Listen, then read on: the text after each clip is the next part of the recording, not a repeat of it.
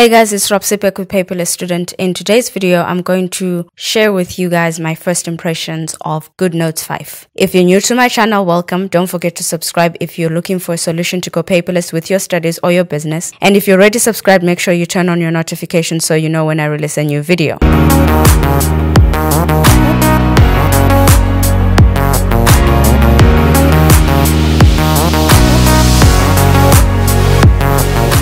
After what feels like a century, GoodNotes 5 is finally out. It is available for free if you have GoodNotes 4, which I'm happy about because I'm not a fan of paid updates. So the first thing I noticed is that the logo is slightly changed. Slightly. The new one definitely looks better. You can just tell that it's the 2019 version. The homepage in GoodNotes 5 has a modern look, and that's to be expected, of course. It looks smoother and cleaner. I love the fact that GoodNotes dropped the drop-down menu navigation. That was a pain to navigate through, and this new setup allows me to see all my documents at a glance, and it is much more efficient. Absolutely love it. Well done, GoodNotes team. You can now have folders within folders within folders within folders within folders. I can go on and on and on in GoodNotes 5. For those of you who wanted this, they have delivered. You can potentially get an infinite folder system in GoodNotes 5, which is fantastic.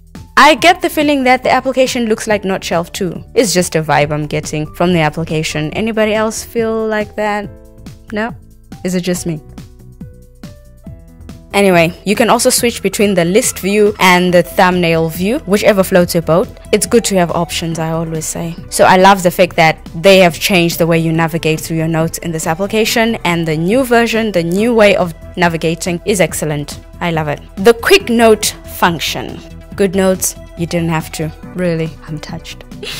Simply double tap the plus icon and you are taken to a new note where you can just start writing. It is very useful, so useful, especially if you don't have time to be creating a notebook. I've always found that in GoodNotes, the fact that you have to choose your paper template and choose your cover, it's all great to do that if you have the time. But if you don't have the time and you just want to make a quick note, you can just double tap and you have your new note ready to go. It's just a quicker way to get you started in the application. So while your notebooks in GoodNotes typically have a cover, a quick note doesn't, and that identifies it for me. I will know this is disposable, and so when I go for it or when I go into the app and I'm looking through my rough notes, I know where to find them. Still on the home page, you have the option to import your documents from GoodNotes 4, and the import of my one notebook was a walk in the park. But take that with a pinch of salt. I wasn't an avid user of GoodNotes 4, and it might take you longer if you have more documents. The third thing that caught my eye is that the developers have also dropped the menu thing for your templates as well. Basically for you to navigate through all templates you have in GoodNotes. It was a bit of a pain. It was organized and that was beautiful. Now they still have the organization, but you can see all the templates at a glance. They have also added more paper size support, and this is where GoodNotes shines. Generally speaking, it is very important for an application to support many different paper sizes.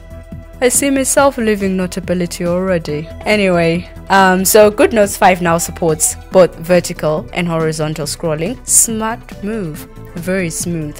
They get to keep their older fans, those who prefer horizontal scrolling, and get new ones like me who love vertical scrolling. In my opinion, the ultimate update is the improved fountain pen. The one reason I wasn't using GoodNotes was because my handwriting just didn't look good in the application, but now with the new tool, my handwriting is looking fantastic. I can't believe my eyes, honestly. The handwriting is smooth, my hand is not hurting, my cursive handwriting, beautiful. Obviously, I'm not going to, try and write beautiful looking anything in the app right now, but this GoodNotes 5 has won my heart. I say this all the time. If my handwriting in an application looks bad, or if my handwriting feels terrible, I honestly don't see the point of using the application. I'm curious to know how older GoodNotes users feel about this change. Is the handwriting experience better for you now, or will you be going back to GoodNotes 4? Let me know in the comment section down below. This is really an exciting improvement, and they've also added a new type of pen, the brush pen, which is, I feel, an intermediate version between the ball